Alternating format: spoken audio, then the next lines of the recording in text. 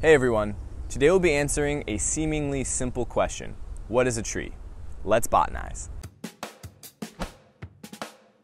Trees are not a single group of closely related plants. Rather, the tree habit is a way of growing. The defining feature of the tree growth form is secondary growth, or the lateral expansion of the stem. This is contrasted with primary growth, which occurs at the growing tips of branches and allows a plant to grow taller.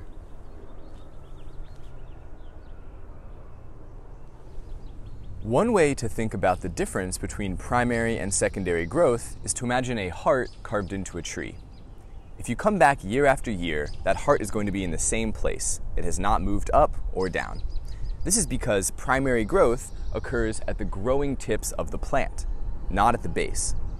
However, that heart might stretch over time, and that is due to secondary growth growing outwards around the circumference of the stem.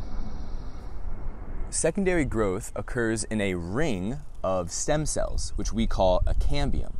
And this is a simplified explanation, but it produces wood to the inside and bark to the outside.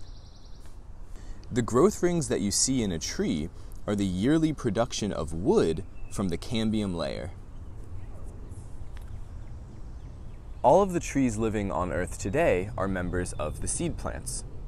However, based on the fossil record, we know this was not always the case, and the tree habit had evolved independently in multiple lineages, including ferns, horsetails, and lycophytes.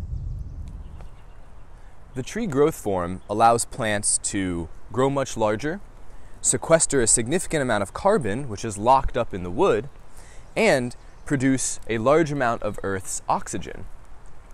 They are also culturally important to humans as they provide materials for buildings, fuel, and art.